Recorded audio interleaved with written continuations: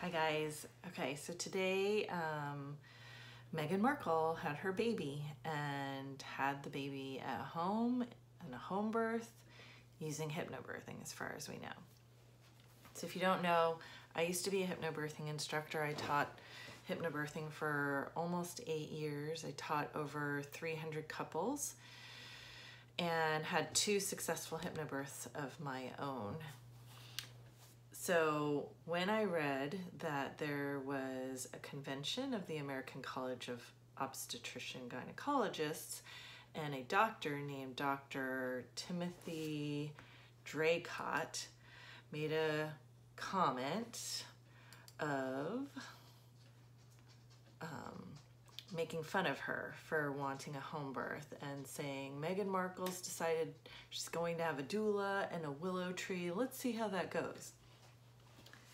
That stuff pisses me off so much. First of all, doctors don't know everything. A lot of them think that they do, just because they went to medical school. However, they only know what they know. They only know what they're taught. They only know what they've experienced in medical school. And I've had doctors go through my hypnobirthing classes. I've had nurses go through my hypnobirthing classes, and I would make a point of asking them, have you ever seen a natural birth on purpose? And they would all say no. They might have seen a natural birth on accident where someone got there and their birth was progressing so quickly they couldn't get meds, they couldn't do an epidural, whatever. I've had EMTs see the same thing. But they've never seen a natural birth on purpose, one that was planned for, one where the couple went in empowered and educated with techniques to help the mom relax, to help the mom not be freaked out.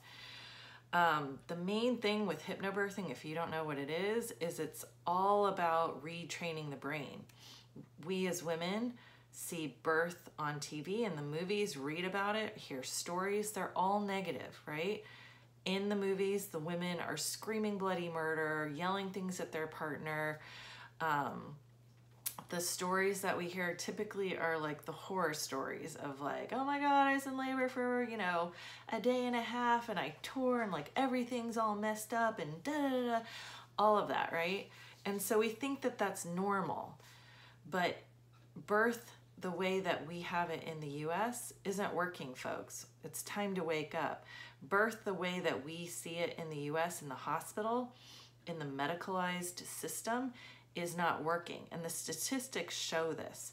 So if you go online and search for the infant mortality rate and the maternal mortality rate in the US compared to all of the other countries in the world, we should be #1 because we have tons of money invested in our hospitals and all of the latest technology, right? As soon as mom gets into the hospital, she's on a monitor, her blood pressure is being checked, all the heartbeats being taken care of, all of the things are being taken care of.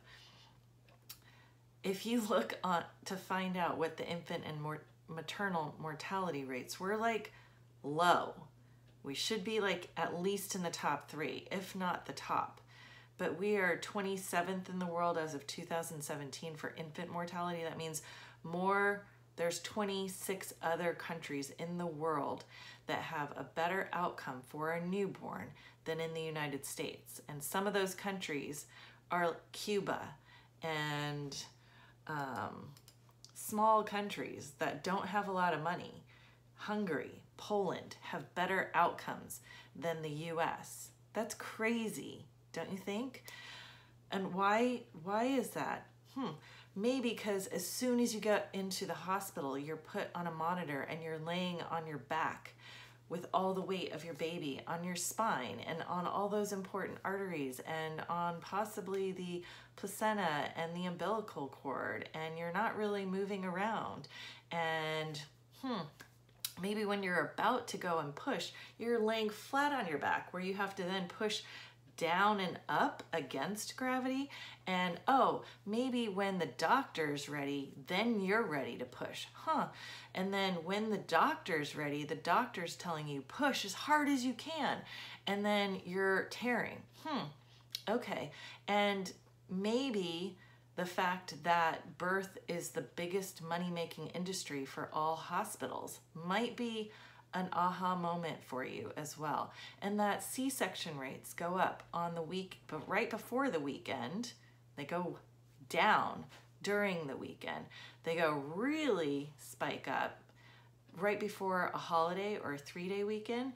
They go up right before dinner, and they go up again right before bedtime. And then they go down in the middle of the night. I wonder why that is. Because doctors want to be convenient. They want convenient times for their births because, they don't get paid their whole full amount of money if they aren't present for their birth. If the nurse delivers the baby because the doctor's not there, they don't get the big chunk of money.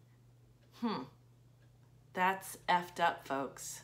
So when you have anyone pregnant that you know of, please have them watch The Business of Being Born. It's a documentary by Ricky Lake and Abby Epstein. It's mind expanding as to the money-making industry of birth.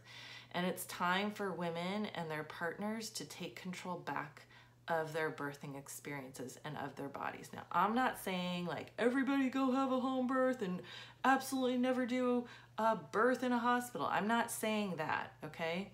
So I had both of my babies in a hospital with a doula. And without the doula, I would have caved. I would have had an epidural probably during my first one.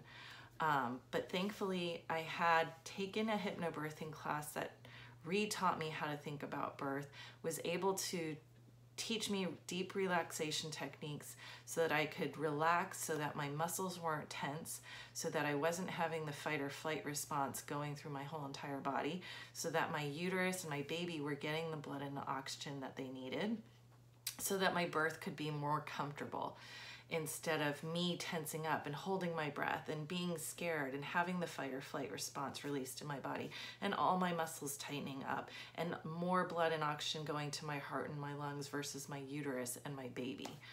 Okay, so hypnobirthing and learning and reteaching my brain about what birth is all about and doing hypnosis sessions to get rid of the fear, learning how to ask questions so that I knew, or my partner Scott knew, and my doula was there, so that we could give ourselves time instead of thinking every decision was a panic decision and making decisions out of fear, rather based on educated decisions, good judgment. And so I encourage everybody that if you've got an OBGYN that's telling you like, yeah, let's just see how that goes. Like, rethink that. You have a choice. You can change doctors. I've had people change doctors up until the last week, 39 weeks. I've had people change doctors. Great doctors are few and far between, but there are doctors out there if you want a hospital birth. There's also birth centers that have midwives and doctors. There's birth centers that are linked to hospitals that you can also go to if home birth isn't your thing. Just know that there are choices, and just know that if your doctor's kind of just like, trying to just like push you through the assembly line of birth, like that's not the kind of birth experience that you want. You want your birth experience to be a beautiful, empowering one, not a medicalized one, not one where you just feel like you're laying on the table and things are happening to you. This is important for you and your baby to have a birth experience where fear is not a part of anything. It's not running through your blood. It's not running through your baby's blood. And that you can leave your birth knowing that you had a wonderful birth experience, a positive birth experience, because it is possible. So rant over. Thanks for joining me. Here's to the 100 days of me sharing my thoughts. Hope you found that helpful.